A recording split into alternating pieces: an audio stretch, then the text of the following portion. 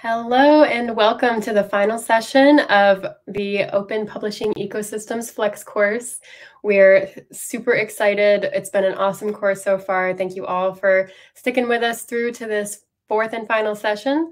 And this one is going to be super fun. We've got Brian Ollendijk here, founder, creator of HAX, to show off the awesome project that he has, awesome tool, and just wrap things up with a super robust piece of work here. So Brian, if you could just introduce yourself a little bit and tell us how you came to HAX and just kind of about it. It'd be great. Sure. Thanks for inviting me on. I love the intro, by the way, just all the scroll by, infinite. This is very futuristic, even if it's meant to look like the 80s. So my name is Brian Ollendijk. I work at Pennsylvania State University in the middle of central PA.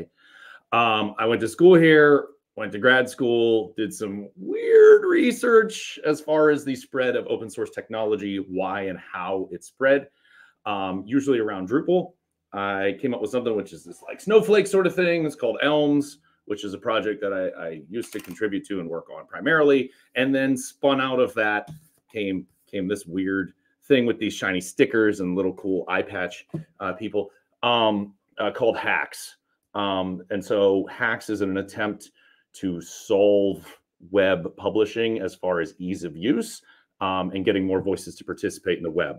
This kind of has all spun out of building systems for Penn State for the last 16 years that are around delivering online course materials and making it easier for faculty to do so. So I'm really lucky I get to teach an IST course. So I teach my students how to make the system that we use in class, which then they contribute to, that feeds back into the features, which then feeds back into them. So I've got this awesome infinite loop going. Which is, yeah, and sorry, Amanda.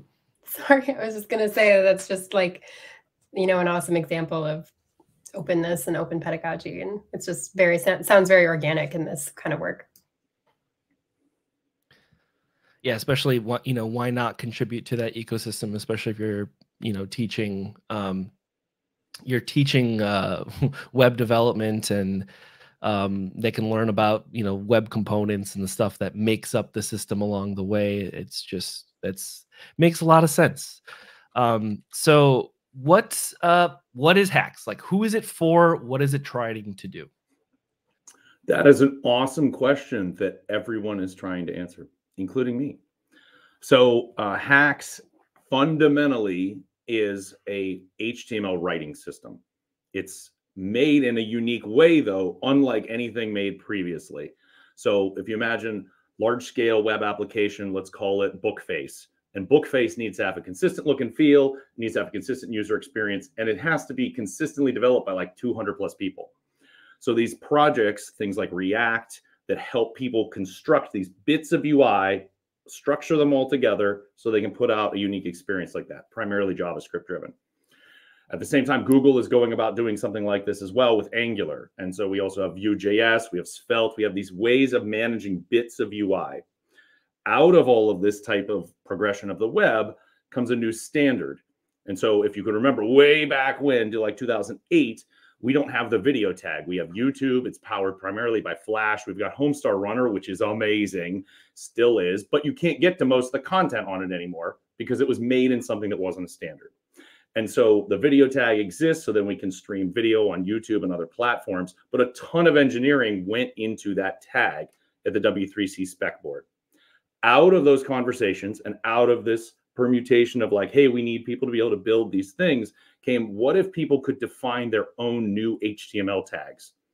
Because if developers could define new HTML tags for new interactive bits of web, we wouldn't have to sit here in 5-year board meetings to come up with that one new tag that everyone wants to use for a collapse field set. And so the HAX editor is literally H-A-X. It is a new HTML tag that you can ship anywhere because it's such a low-level construct in the browser that is guaranteed to work in all browsers and platforms. Because it's an HTML tag, then we can stack other HTML custom tags in other custom tags. And so what we used this standard for at first was we had Elms, we had online courses. Hey, we need to make them look and feel a certain way for artists online. Hey, we need to keep up with the times and make these things look more interactive. And so the web component standard help us just kind of like organize our DOM, to be perfectly honest. So we had like nicer looking images at first, nicer looking buttons. And then you put those images in the button. And then you put that in a modal. And the modal is also a component. And then you put that modal in a flyout. And that flyout's also a component. So we were able to keep building on top of this infinitely expanding Lego set using all past work directly. Unlike tooling that's in like a React or an Angular ecosystem, it's kind of like I get a copy of it, use it, awesome. This solved this problem this one time. And then you move on to the next project and solve this problem this one time.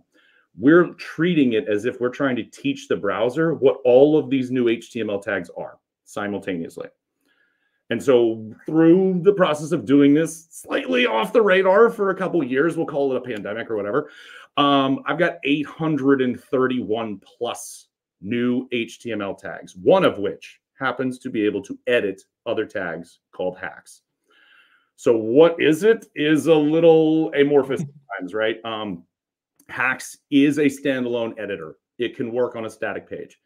HAX as an initiative, though, is largely around making it easier to do web publishing without a database, be able to structure material in a content management-like way, but not feel like you're using content management systems. Somewhere between the 90s and the mid-2000s, the web and CMS space got incredibly difficult. Uses way more energy than it once did. Needs databases to be kept online constantly. You need now like 20 job classifications in order to ship like a half decent looking website you go to a third party for. Whereas in the 90s, we just kind of gobbled together some interesting divs, which I usually tell my students, my class is just div. Interesting divs. And then we made like a cool Space Jam logo. And now suddenly we have a motion picture website that lasts forever.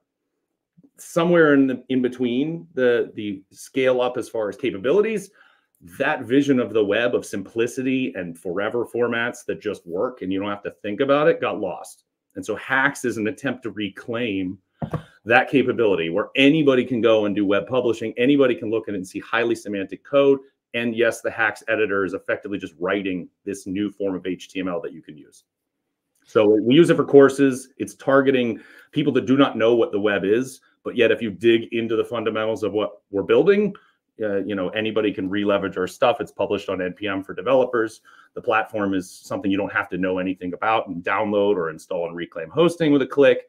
But to our end users internally, they log into hax.psu.edu and they're given the ability to make courses as of today. And as of about 2 weeks from now, courses, trainings, portfolios, single page sites, and collections of sites as we expand our theme universe dramatically in the next few weeks. That's really exciting. So, I think, so to me, it kind of like starting from a basic of the way we make web tools is not appropriate for long-term sustainability. Maybe small teams wanting to innovate and do something in a particular space. It's not sustainable is kind of what I'm hearing. And web components is the answer here. And this HAX as a CMS becomes something that can do a lot with very little, basically, because of the tools, because of the building blocks you all are using here. Is that fair to say? Have you covered WordPress at all in any of these? Have you heard of it? We have heard of WordPress. We're not covering WordPress in this one, but I think probably most people, yeah. Yes. All right, so we'll use a different CMS then, Pressword. And so Pressword has this editor. It's called Gutenbug, and it's really good at generating accessibility issues. It's great at generating block-esque code that is tied to a database intrinsically forever. Mm-hmm. When fundamentally all it's doing is just kind of click and build. Like Website Tonight Software's power is that it locks you into their platform and their way of thinking. But with HAX, you're clicking and literally editing HTML tags. So for example, we have a video player. I'll show it in a bit, But the notion is that our video player works anywhere. And so when we solve the problem of a video player, we haven't solved it for our hyper-specific app or hyper-specific CMS. We've literally solved it for any web property. The HAX editor, when you click edit and you say, hey, I want to put a video in, and we drop one in, it's actually writing video-player and then surfacing from the video player, asking it, hey, what fields do you have? And so when you see a form, those form fields have actually come from the video player. So you could use the video player without HAX, and HAX works without the video player. So it's like on-demand HAX is going, oh, there's a source field. What's a source field supposed to be? Well, it's supposed to be either a file upload or you can point to a URL. And so let's say you paste a YouTube link in there. It literally is writing the HTML, video-player space source equals the YouTube link. So that way, when you save, you're saving effectively HTML that I would have written by hand at one point for, a developer demo or something like that. Which is super cool because you're sort of decoupling, like when you're talking from a preservation standpoint, you're decoupling the editing experience from the web page itself, right? Like you could make your site and, yank it out of the CMS later. It doesn't matter, right? The page is written. Awesome. So, I mean, where do you want to go? Can you show us a little bit of HAX, what we can do with it? Yeah. You like next? Show installing the version that's on Reclaim right now, I believe is 7.0 something or other. I've been not sleeping, we'll call it that, for the last 3 months. And in those bouts of not sleeping, have been working on the next version of HAX, which is HAX 8, which is a huge UX push, which is weird to say about a project that already has pretty decent UX, but huge UX and theme push. So, I mean, I'd love to just show very specific use cases, because I end up talking about like, hey, it can do anything, and no one wants to hear anything. They want to see like, I can make a course, what's that look like? Or I can make a blog, what's that look like? So I can fire up a copy of the next release, if you will, locally, if that works for you. Yeah, let's do that. All right. So let me get that on screen. I think I have it up here. No, I just closed the link. Hold on 1 second, please.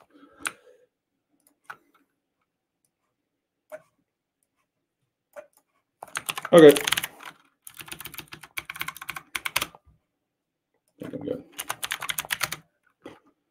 If I can type HAX. All right. So what I'm showing, you can get the raw source of at HAX CMS off of GitHub. So it's github.com/elmsln/HAX CMS. And as far as if there's some version of this, then it's under, I believe, tags, and we've got, latest release. So at this point, 7.0.16, you should see 8 there, hopefully by the time you're watching this. We'll see.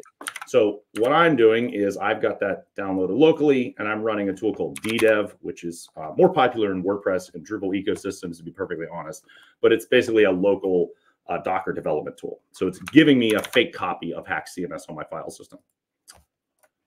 So when I fire that up, it ends up looking like this. Now, for our institutional logins, it looks far more impressive, right? So this is the institutional version of HAX, which has like glitchy letters, because obviously you can create courses easily with HAX. But when it's local, right, I type in my username and we're remixing our little character. And so I don't know if the sound, can you tell me the sound effects come through before I like say, oh my gosh, there's sound effects? The sound effects don't come through. All right, that's totally fine. Screen sharing works, but they are. I can attest to that. They're very good. So, what you're looking at is kind of the fusion of in-class pedagogy and design requirements and things that we needed. So, about 2.5 years ago, this overworld dashboard of HAX just was like this very blah gray bar sort of a thing. And then, of course, making a highly opinionated design to make a video game vibe has its consequences on perception. But this was a student design project. And I tasked them with the challenge of take this thing that looks blah, that lists courses, and let's make the initial experience of working with HAX feel like an 8-bit video game. And the reason for that is everybody can go and pick up a Nintendo controller and play. And again, going on those themes of like, we move fast forward to like Xbox, my dad and I used to play video games all the time growing up, playing Nintendo. And then once we get to that controller, he sort of looks at it like, I'm good. So we wanted this to not feel like web development. And so I'm going to start a new journey. Now, in the version that's currently out there, the only button that's lit up is course. And so you can see I've got an additional 4 trains here that we'll show off today. But I'll start with course. There's also the ability to import from stuff from other spaces, which gets pretty trippy. So let's make a course. And I'm going to call this course Reclaim the Web. And so this is all like this entire UX flow, the little redirection, the little character, all of that was made by a student team at Penn State. That's working awesome. With me, obviously. So when we land on a new HAX site, in this case, me saying it's a course, it's generated just a few container pages, if you will. So the editing experience will take place from the top. So at the top, we've got, the ability to edit the page I'm currently working with, or I can add, either I can add a new page below this, right? So I'll do that. We can see there's a new page. I could add a child page, which will nest one underneath, or I could clone the page that I'm on. So for example, if I go to lessons and let's edit, all right, nothing special there. Hopefully, and I hit save, it saves. And then I hit clone and I get a copy of that item.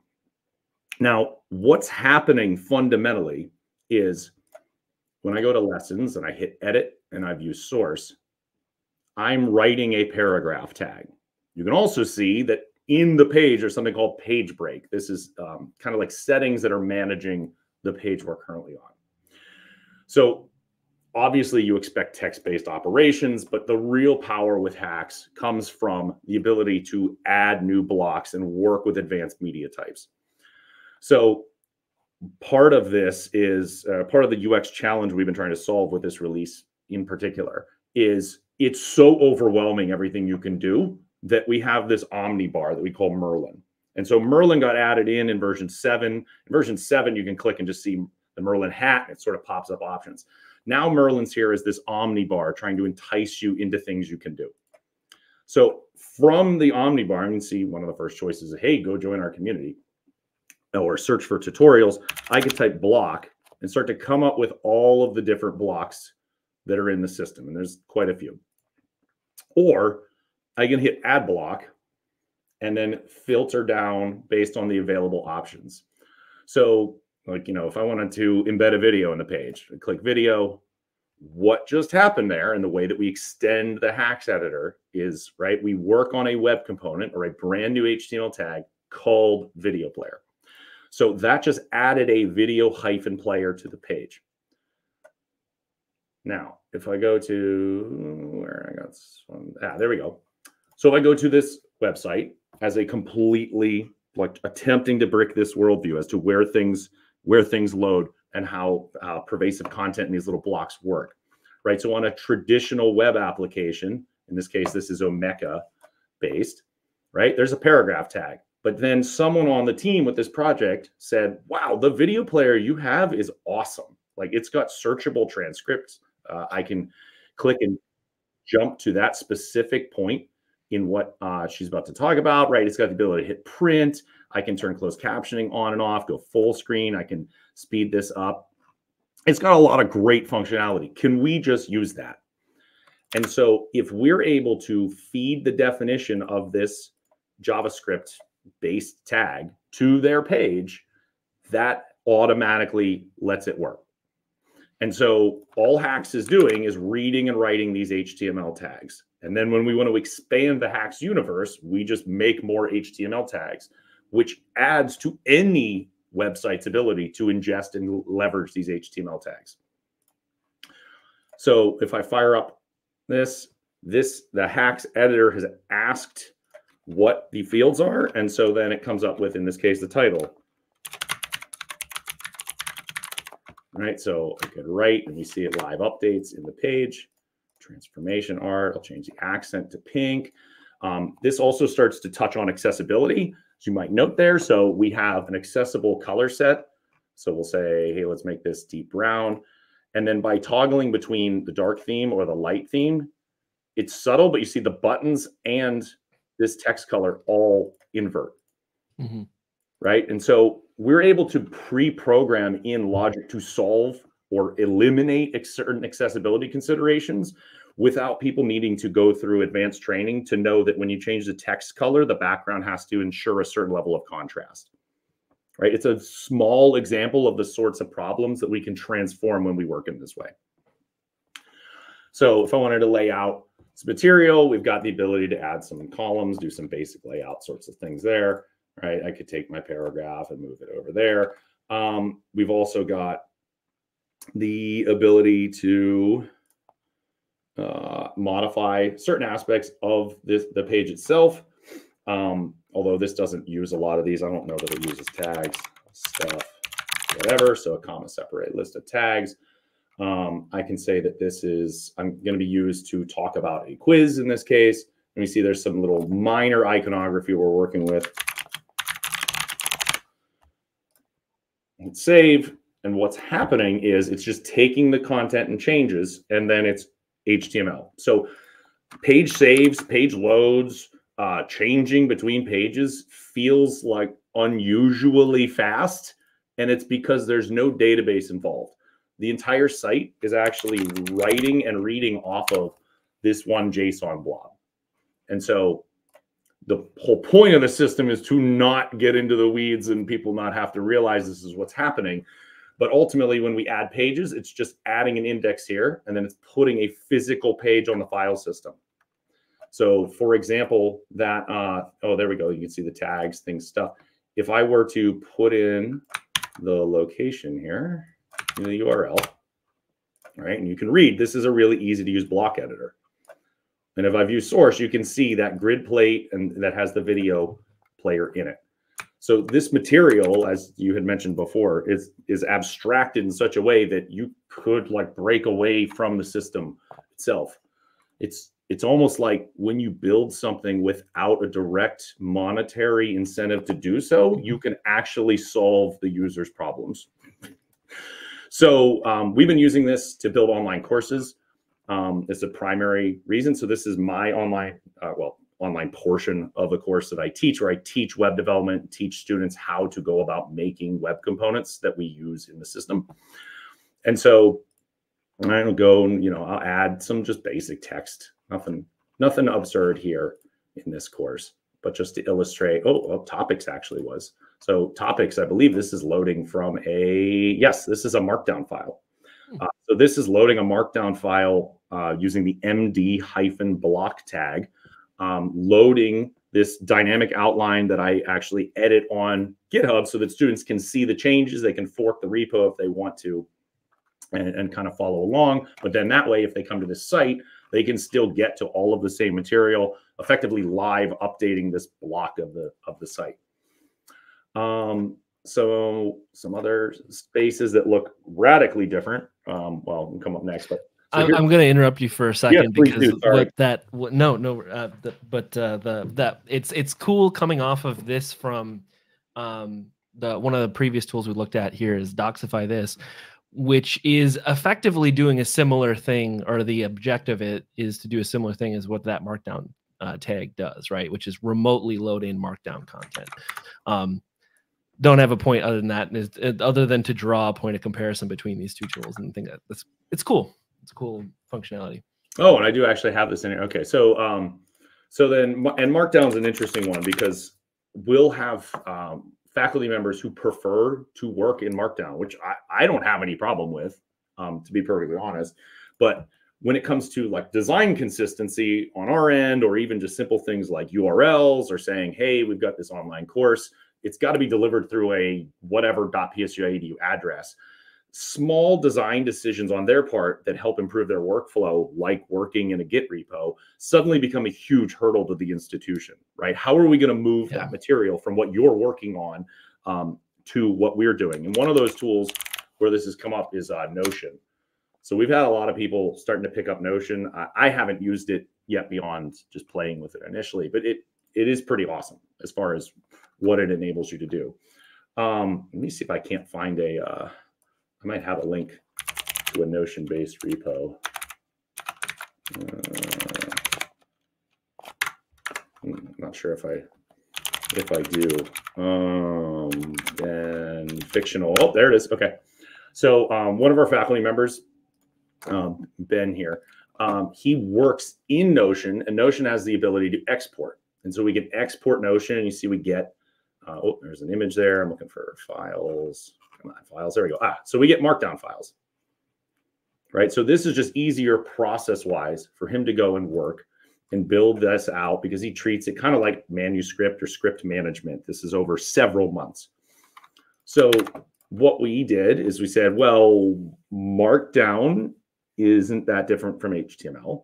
And the repo structure here is pretty minimalist. So instead of starting a new journey and then having to copy and paste all that material, let's import from what his repository is. And so we've got a lot of different ways you can import. One of the first importers that I ended up writing was a doc file. So we can actually go from a doc file to the web via Click, which I can show either as a full course or as of 8, you can just start dragging and dropping files in and they'll just start converting to HTML. But so if I point to that Notion Git repo, and then we wait a little bit, there's a little, whoop, okay, that means it went through. So what it just did was it just hit the GitHub API associated with the content of that repository. Then it took the markdown files and recalculated what the structure should be if it were to be done in HAX CMS. Then it's going to go and convert all those markdown files to HTML. And then it's going to import those pages of HTML into HAX CMS. And so what I have now is that entire repository, but here in a format that I can easily migrate and deliver or go in and edit, because now it's HTML. I don't want that image in there anymore. That's awesome. That's so cool.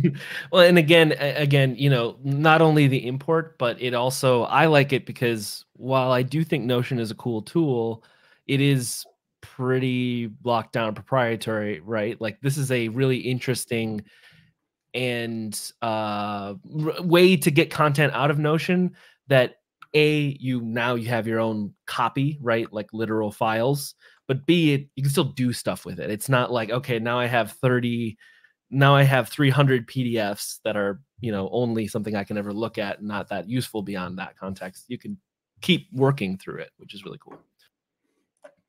Yeah, and so I mentioned, so that's just one of the import methodologies. Sure. One of the other fun ones is just stealing, and I say stealing because then it ends up upsetting people, but basically just pointing to and stealing my old sites. So for example, if I pointed to haxtheweb.org, which is a HAX-based site, we're currently rebuilding it, and use this same connotation, and we'll just call it whatever that, right? This notion of if I can take loosely structured data that is HTML in nature and pull it all into a system that is also loosely structured in HTML in nature, then I can just take the whole website. So already this is causing quite the stir around like data migration sorts of things, because as we're finding a lot of people at the institution have adopted systems like WordPress and Drupal and then end up basically just like clicking edit in an HTML field. They basically used it for like the templating engine in question. And the haxtheweb.org is a bit larger site, so that might have just choked right there. It's under development. It's all right. This is not release code yet. So oh, it's there. It's just because I'm doing it locally. Like occasionally locally, it's like, hey man, you just imported like 200 files. Let me take a breath. So this is that site pulled in. So if you go to haxtheweb.org, you can see this site. The other aspect of this, of working in web components, is I've been saying for a while that we're not actually building a system for courses. And so I believe at Reclaim Open, I showed these terrible websites. And the reason they're terrible, it's a bit of a jab at me, but these are literally websites that I made when I was in college. And so they're designed like early 2000s awesomeness. So if I say terrible production site, The data layer Gorgeous. is completely abstracted from the design layer, is completely abstracted from the content presentation layer. There's no database involved here. And so as a result, this is playing that same outline hierarchy. And then it's just putting the HTML in the area where I say, render the HTML here. And then even though it looks like this absurd design, I can go and inject the HAX editor and make changes to this content. I can update it after the fact. I can invoke Merlin in context and say, I really want to add a multiple choice quiz, right? So we'll add a multiple choice quiz because we need to question, is this reality, right? Because I've been told for a long time, this is a vaporware technology that's not possible. And yet somehow here it is. So single answer, is this reality? Well, that would be yes, but the question would be, is this reality? And we get the live updating. It shouldn't say great job. It should say great jorb. So we have a nice little Homestar Runner reference in there, and save. And then I've deleted that portion above it. And so then I can say that this is the yes option, which fires the confetti, which is the same confetti as before. And your character's really excited because it just said good jorb. And I can scroll back to the top and hopefully salvage this design because this is just horrendous. Should probably turn it into like a documentation website. Sure.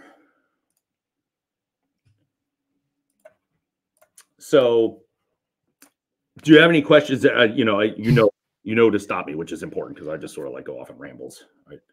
It's so far it's really impressive. I don't know, Amanda, do you have any questions? I've been doing a lot of talking, so. Oh no, I'm just kind of in awe. That is super cool, and I think that, I mean, it seems so simple, but there's clearly so much that goes into it. But it is, I love how it's leveraging the simplicity, the innate simplicity of kind of web work, and kind of calling back to what that used to look like when it was more accessible to folks. And I think that bringing this to modern web users is going to be, is kind of like a game changer for them to understand how stuff gets online and how you can present stuff and move stuff around and actually work with things. And like I said earlier, I mean, it's just having it build on itself and kind of go through all these iterations is really what open is all about. And so seeing that in a tool is really cool.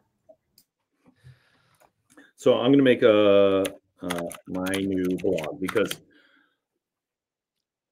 one of the big innovations, we'll say, in the next version of this is the ability to start working on things that start to feel a little bit more like what we're used to. So I would demo this thing to people and say, yeah, but I'm not making a course, or yeah, but I need some additional flexibility in the design.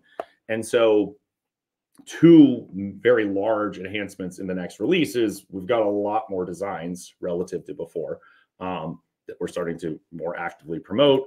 They're well designed, responsive. They have specific context and use cases. Like in this case, this is a blog, but all of the blocks involved still come along for the ride, which is a growing list. I didn't even go into all of them, but like if I wanted to embed Wikipedia, sure. If I wanted to reference that markdown block from before, I could. If I wanted to embed a 3D model in this site, instead of our institutions making purchasing decisions entirely around whether or not something supports MathJax is not that big a deal, right? So trying to capture all of the features and functions that we need in our institutions, but also doing so in a format that doesn't just lock us into, the N+1 sort of a thing, so that next year we're like, oh, well, my site stopped working, right? So the format really matters, but people aren't going to start adopting something until it looks nice, as I'm very aware.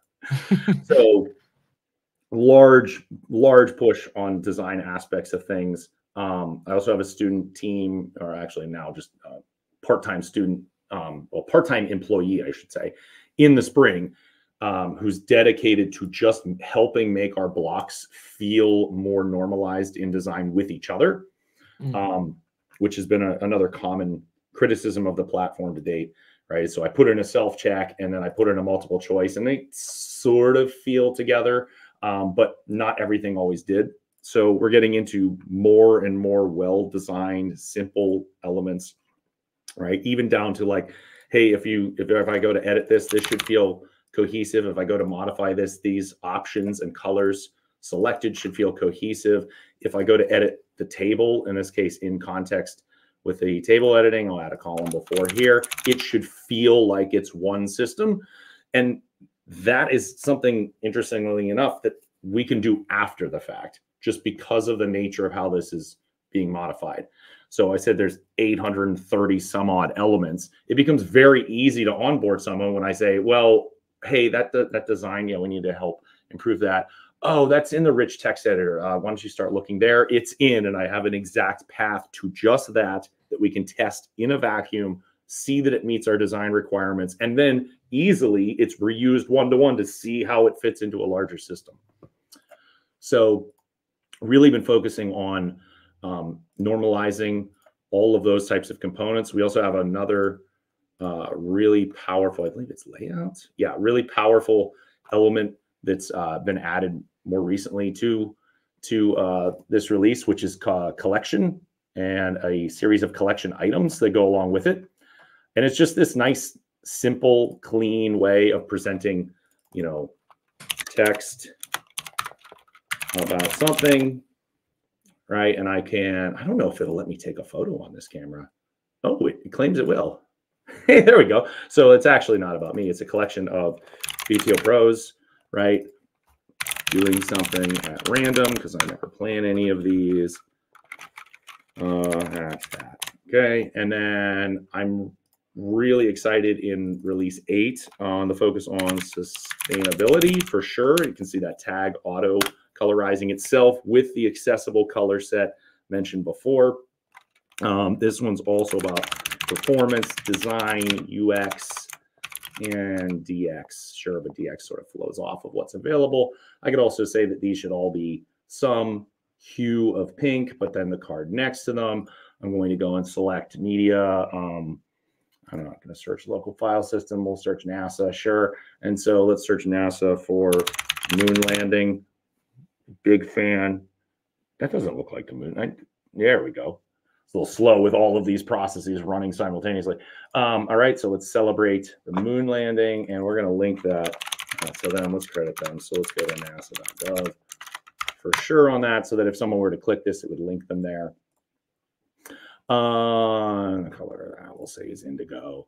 And then the collection, we can start to get into, well, how many do we want to be presenting in a row, generally speaking? Now it's going to try to take into account the design somewhat as well. So certain layout, certain themes, this will present differently than others. Usually I just recommend leaving it on auto. Oh, save. So that's a blog theme, right? And then another interesting aspect of the collections is that you can go in and I can modify. I'll just place an image on here. You know, I love NASA. All right. So I'll place an image on here and hit save. And then we get that nice banner image that fades out. But then on the home page, there's that banner, kind of the sorts of stuff we would expect in a blog. But let's say that we had another page of content and we wanted to not make a normal collection. We wanted to make a smart collection. The smart collection allows us to effectively query the items in the site and provide an alternate way of rendering those items. So in this case, this is going to just find content in the site that is, you know, any item, or whether it's associated with a top level. Like you can get into all kinds of filtering with this, whether or not it's published, things like that. And then we'll present them all side by side. But maybe what I really wanted to do was just give you a link back to this article. So I could actually break the smart collection because they're just components. And now it's as if I went and wrote all of the HTML and clicked all of the buttons for this, because ultimately under the hood, it's just a collection item in this case. So collections will play a pretty big role. One of my team members wanted a whole theme around collections. And so we've got a collection theme. And the notion with the collection theme is it's just this big listing type of a space. It doesn't have a ton of menu options, to be perfectly honest. But it looks like a larger than life sort of a design. This is taking not just inspiration, but almost a direct port of this design, which one of our partners in the Eberly College of Science, Chuck Lavera, who's been a core contributor for years, he worked on this design. And so just being able to, as a developer, leverage the web standard, right? I can go and inspect and go, oh, it's a course card.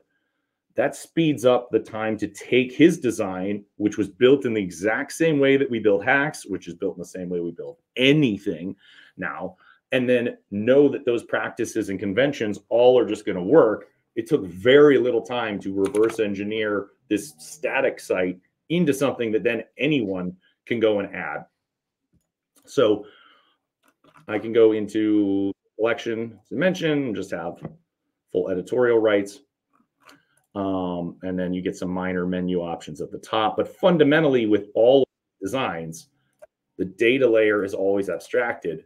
So I could go and switch this, I could make it look like Bootstrap. Okay, well, here's the Bootstrap theme, but with all of that content, because it's just tweaking a single variable saying what design should load. It's also incredibly fast because it's not, if you think of like going and downloading a WordPress theme and you've got like 50 WordPress themes, 99% of the code that's used to render any WordPress site using those themes on any server anywhere is going to be the same. However, when you switch themes, all of the CSS and HTML and the output and the on-server, on-prem rendering is different to deliver you that 1% difference. However, when I switch themes, it's literally the same JavaScript as far as page break. It's all the same editorial experience. The collection list is still the same. The collection item is the same. And it's all distilling down and writing just static HTML. Yeah, it's one of those things where, so like one of the things we've looked at in a previous Flex course last year was the idea of like headless sites and what it was somewhat of a like if you'd never heard of this, like why is this approach matter? And HAX is interesting because it's a little bit of that, the JSON, like that is the content, very similar in concept, right? And then you can kind of bring that in this case. I think of the JSON file as like, the basically an alternative for having a database, but keeps things really light and simple. And then you can do all this other stuff around it, especially because HAX doesn't have this entire legacy it needs to, you got to design this in this way from the start, which is the big advantage or one of the big advantages in my eyes to this. Yeah, I got to hang out and contribute to, I have contributions to Drupal core. I have hundreds of Drupal.org contrib modules that accumulated over like 8 years, where that was really like my primary focus, probably about 10 years that I really was managing and maintaining that. So like I've worked on every aspect of that system and deployed hundreds of Drupal sites, worked in the theme layer, written modules, administered databases, permissions. And so like I have all of that worldview as far as what we were doing. And then enough to go like 99% of this code we don't use. And so was able to really, once this standard landed, which the web component standard, we caught wind of it in 2017. It had been talked about in 2011. It takes a very long time for standards of this complexity to emerge on the scene. And then browsers have to adopt it and everything. And then browsers have to adopt it. So Chrome, it landed in Chrome via polyfills. We're not even talking landing in like 2017. And then by 2018, it landed in Chrome and you could polyfill the rest of the browsers, and it ran like garbage in the rest of the browsers. And then by end of 2019, all of the browsers like approved support that it was coming. And then by about 2021, I'd say really is when you started to see things pop up with this. For example, when we started, 0.01% of all page loads in Chrome, as per their analytics, were using web components like the API because they track that stuff. And then as of, I think like 6 months ago, 20% of all page views were using this API. If you've played Wordle, Wordle was written in web components, and because of what it empowers you to do as far as scoping, that game was written in a weekend. Yeah. I had students in class, I believe 2 years ago, that was a project, was to just write Wordle and do it from a design perspective using microservices as the backend. So yeah, it's pretty incredible what it enables you to do. But yes, it took a long time to land as far as something that could be leveraged in this way. So I don't have the legacy of all the rest of the CMS space, if you will. Sure. WordPress and Drupal just passed like their 20 and 22nd year birthdays, which is awesome for longevity. Like, Sure. Not criticizing that fact. They've done a ton of good. But like, if we were to reimagine how to build a CMS today, it wouldn't feel anything like either one of those. Sure. Do you mind if I take a second and kind of show folks how they can get started with HAX on Reclaim here? Please do. Yeah.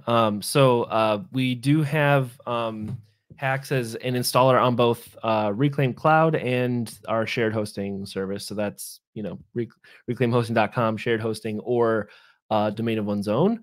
So I'll just kind of quickly demo. I mean, it's pretty simple, especially because, as we've kind of mentioned, HAX it's just a bunch of files in a folder. There's no database, right?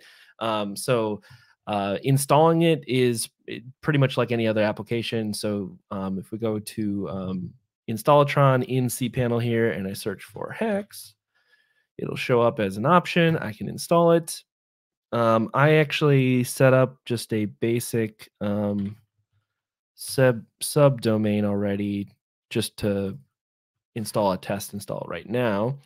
We'll grab the latest version of the installer right now. I can set a password and hit install, and it takes a few seconds to install it. I also have, because we've kind of done this on a lot of our other sessions, I of course already have a HAX install to play with importing content from our first session. So, but that's what that looks like. I can install, I can log in here, of course. That's all cool. But this is where I already pulled in some stuff. So in this case, this was from right from Hedgedoc, actually. I didn't really do anything other than just copy the page content, which tends to work well when we're looking at like rendered Markdown, because it's all very basic formatting and stuff like that. But as you showed earlier, you can also pull from all kinds of other sources, Word docs and Notion notebooks, or whatever Notion calls its things, and all kinds of other sources. So we'll link to this demo too if people want to compare, like, oh, what does that look like? To be clear, I could probably clean this up and make it look more attractive, but for all of these examples, we've literally just done the minimal amount of work to port it in the system, just kind of show what that looks like. So but yeah, it ends up working super well. And again, we have that available on Reclaim Cloud as well. If people want it there. It's possibly, you could have a really, really fast HAX install on Reclaim Cloud, because it's all static files, but it's there too. Yeah, Brian, thanks so much for joining us. I mean, is there anything else you want to leave us with before we kind of wrap up? Can I show you my drag and drop import? Oh, sure. Yeah, absolutely. This would be the real thing. That's why no sleep till Brooklyn. So one, there's this design, which is our website design. So we're trying to start to be able to have capabilities to mirror things that we use sites at PSU, which is our Campus Press instance. And then there's also a training theme they've been working on, and the training theme is just very straightforward as far as present these pages in order, do some very minor locking of progression, right? So like the user won't be able to click forward until they reach the bottom of the page, but then they can go back, little things like that. that we've had as requests. But the biggie, as I've seen it, is if and you notice that this message keeps saying like, hey, drop a file here. So I can go to my desktop and I'll take a, let's edit first because I know this is a pre-release and that there's a bug there. So if I took this logo, drop it in, Merlin is saying, hey, here's all the things you could do with that file. So it's analyzed what the file is and knows the system's capabilities. And so it's a very easy one, like, hey, upload, and let's just put that PNG in the site. Not a big deal. Where it gets into big deal territory in my mind is when you already have material. So if I were to take a doc file, that in our case, our faculty members might be terrified of these types of platforms and, oh, I have to learn how to do this new thing. We don't need to learn how to do Word docs. The Word doc goes, oh, that's a document. Do you want a sibling page? So, oh yeah, sure, let's do sibling page. It takes the content of that Word doc, turned it into HTML, and then it imports it into this page. Or if I go, I didn't want that. Let's go, let's take, not that outline, let's take a Markdown file. Insert the content of the Markdown file into this page. So it'll convert it, turn it into HTML, and then it's somewhere down. There we go. Yeah, it's like this weird sports management thing that I did, right? So it'll take that Markdown file and throw it in. I could also drag and drop to put that there because it's not that different an operation. It also works with just HTML. So like if I have, in this case, this code file, yeah, insert that content as HTML. And so I'm starting to just build the site with minimal clicks based on materials that I already have. The last thing that it can do in that sphere is if I were to go and import a site, I could actually, based on the heading hierarchy in the site, build out from that doc directly. So I can go and take, that's part of why we have the Music 11 outline, because a lot of times we start our development process with materials that we already have, or having a conversation. It's just easier to write those headings. And so even though it's easy to go and click and build these pages, and I could go and add child pages and and I could get the outline designer, and I could just add a whole ton of content, because when we're not playing by the traditional CMS rules, we can break all the performance barriers. But that has been like the #1 piece of functionality that's been requested or had people start to gain interest in what we're doing, right? That I could take a doc file and instead of building the whole site from it, go, oh, just create an outline in this page and then pull that structure into the page. I don't know why it didn't give me my outline there. As I said, pre-release before. Let me see if it'll give me my outline that time. There we go. So that it discovered this is the content that I'm going to import. Allows you to clean it up a little bit and go, oh, actually, I wanted to split that off into another page. And then I wanted to collapse this, and we were going to move. Yeah, it's going to be like a sub page that way. And then get confirmation and do those sorts of bulk operations that really kick this up another level as far as usability. So if you want to join our community, when this release comes out, you can actually just type community. And if you want to file a bug because you ran into some of those problems I just did, like I just ran into that bug, you can do this, which will then pre-populate the entryway into our issue queue so that we have all the specs about what you were just doing so that you can get onboarded and us know what you were doing, as opposed to like, it didn't work when I clicked upload. That we know exactly where you were and go, oh, actually, shoot, it looks more like you're on a low performance environment. Maybe I need to test that in low performance environments, this stuff loads fast enough for you to be able to do the upload in the first place. Or maybe tap events, right? It gives enough of a suggestion of what's wrong that this is dramatically streamlined process internally, even with our own team contributing to the system. That's fantastic. And I love the idea of, for the file upload stuff, having most of the time software, when you're doing something like CMS, whatever, and you want to do something with a file, you first select what you want to do, and then you provide a file. And I like that you can kind of do this in both directions. You can say, I don't know, I have an image file. Tell me what you can do here. Can I put it in the page? Can I make it, or Markdown, good example, because there's like, what was there, like 6, 7 things in that list that it could do. So yeah, that's really great and interesting from a design perspective to help with discoverability of, like, this is super flexible software. People aren't, we can design things as intuitive as possible, but ultimately if people don't even know what's possible, this will help with that to some extent. Yeah, we've actually there was a prior sprint initiative. What did we call it? It was something goofy. Oh, it's called Swedish Klugs. And it was because there was a TV in one of the labs that was misspelled. It was supposed to say like Swedish clogs. I have no idea why. That was like the code name of the TV to connect or something. So we just kept calling everything Swedish Klugs. And one of the things that come out of that was the little tutorial person. It was Merlin, just conceptually. And then it was also that when you go to a Word doc and that is like the easiest way for someone that doesn't know what they're doing with the web or any of these technical constraints to put their voice on the internet, right? Like I put that creedthoughts.blogspot.whatever text file and I write in that text file and now I'm on the internet. But the interesting thing with that we noted was it in traditional systems, like we're talking 90s, you would open Microsoft Word and there'd be nothing. And then it'd be like, open the file.